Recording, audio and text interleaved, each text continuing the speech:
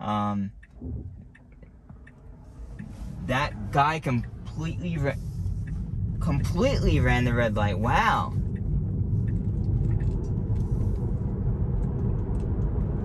Okay.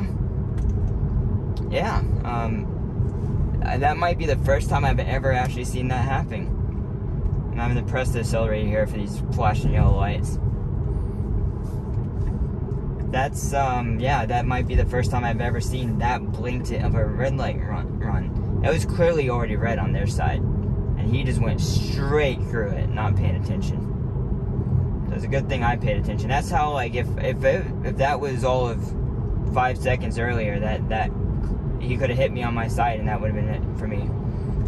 So thankfully that didn't happen today.